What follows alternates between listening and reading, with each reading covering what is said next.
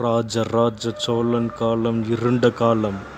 மிக பெரிய சூழ்ச்சியின் அடிப்படையில் என்னுடைய நிலம் பறிக்கப்பட்டது அவனுடைய ஆட்சி காலத்தில்தான். தஞ்சை டெல்டா பகுதியிலிருந்து நிலம் பறிக்கப்பட்டது அவனுடைய ஆட்சி காலத்தில்தான்.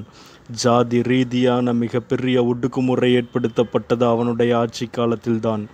தேவதாசி அமைப்பு முறை மிக தெளிவாக அவருடைய ஆட்சி காலத்தில்தான் அமல்படுத்தப்பட்டுள்ளது.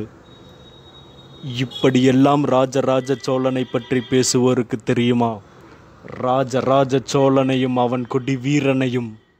ராஜராஜ சோழன் தெற்காசிய சாம்ராஜ்யமே, ஏன் ஆஸ்திரேலியா வரை அவனது பேரை கேட்டால் நடுங்கும் விதமாக ஒரு மன்னனாக இருந்தவன் ராஜராஜ சோழன்.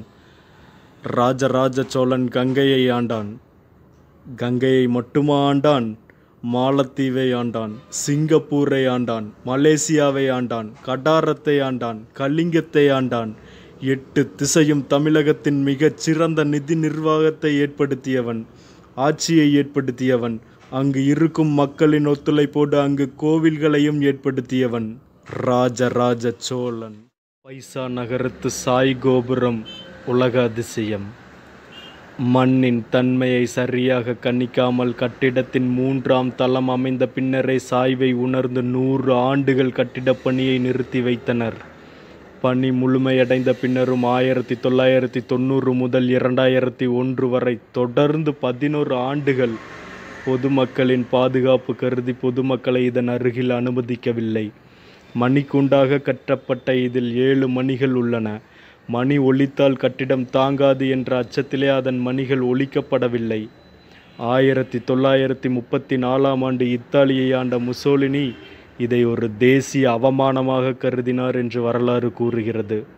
ஒரு தவறினால் ஏற்பட்ட சாய்வே உலக அதிசயம் என்றால், எந்த கட்டும் குலையாமல் 1000 ஆண்டுகளாக 80 டன் எடையுடைய கல்லை தன்னுடைய தலையில் சுமந்து கொண்டு நெஞ்சை நிமித்தி கொண்டு நிற்கும் தஞ்சை பெரிய கோவில் உலகின் முதல் அதிசயம்.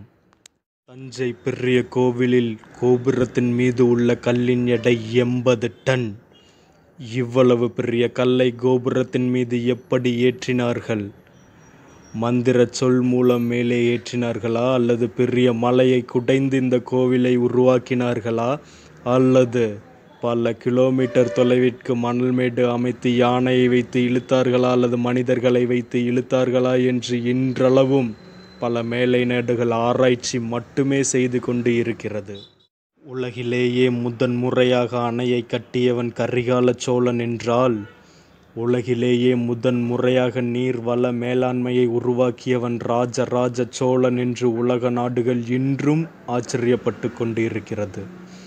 உயர்கொண்டான் ஏரி மேலாண்மை வாரியமும் அதற்கென அதிகாரிகளும் 1000 ஆண்டுகளுக்கு முன்னரே நியமித்தவன் ராஜராஜ சோழன்.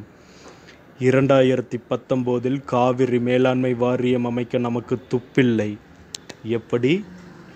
2019 காவிரி மேலாண்மை வாரியம் அமைக்க நமக்கு துப்பில்லை. ஆனால் 1100 ஆண்டுகளுக்கு முன்னரே ஒரு ஏரியில் உள்ள மிகைநீர் மற்றொரு ஏரிக்கும், அதன் மிகைநீர் மற்றொரு ஏரிக்கும் என ஒன்றல்ல இரண்டல்ல 2000 ஏரிகளை இணைத்து அதை பாதுகாக்க அமைச்சர்கள், ஊழியர்கள் என நியமித்தவன் ராஜராஜ சோழன். கவிநாடு ஏரியின் உள்ளே குமிழித்தூம்பு உள்ளது. குமிழித்தூம்பில் 2 குழாய் வெளியேறும். ஒன்று நீரோடி, மற்றொன்று சேரோடி. நீரோடி வழியாக நீர் வெளியேறும். சேரோடி வழியாக ஏரியில் உள்ள சேர், வண்டல், குப்பை போன்றவை வெளியேறும். பல 100 ஆண்டுகளுக்கு பின்னர் வருவோர் இதன் மகிமை அறியாமல் அகற்றி விடுவார் என எண்ணி குமிழித்தூம்பின் மேலே ராஜராஜ சோழன் தன்னுடைய பெயரை எழுதி வைத்தான். குமிழித்தூம்பின் மீது விழுகிற அடி ராஜராஜ சோழனின் மீது விடுகிற அடி என்று மக்கள் நினைக்கவே பதிவு செய்தார். 1100 ஆண்டுகள் கழித்தும் அந்த குமிழித்தூம்பு இன்றும் உள்ளது. சிவனின் பாதத்தை தன் தலையில் வைத்து தாங்குவேன் என்று சொன்ன ராஜராஜ சோழன் அந்த குமிழித்தூம்பில் உள்ள கல்வெட்டில் பொறித்துள்ளார். இன்னும் பல ஆண்டுகளுக்கு பிறகும் இந்த குமிழித்தூம்பை சுத்தம் செய்பவர் எவராயினும், இந்த ஜாதின்னு சொல்ல, இந்த குமிழித்தூம்பை சுத்தம் செய்பவர் எவராயினும் அவருடைய பாதத்தை, அவர் காலடி மண்ணை என் தலையில் வைத்து தாங்குவேன் என்று தெற்காசியத்தையே கட்டியாண்ட ராஜராஜ சோழன் குறிப்பிட்டுள்ளார். இது போன்ற ஒரு கல்வெட்டோ ஒரு மன்னனோ உலகில் வேறு எங்காவது கிடைத்தால் அவைதான் உலக அதிசயம். தில்லை அந்தணர்கள் தேவாரம் மற்றும் திருவாசகத்தை ஒரு அறையில் வைத்து பூட்டி வைத்தனர். அவர்கள் மீது போர் தொடுத்து தேவாரம், திருவாசகம் மற்றும் திருமுறைகளை மீட்டு நம் கையில் தந்தவனே ராஜராஜ சோழன்தான். மார்தட்டி சொல்லுவேன், இன்று நீயும் நானும் பேசுகின்ற தமிழ் உயிருடன் இருப்பதற்கு காரணம் ராஜராஜ சோழன்தான்.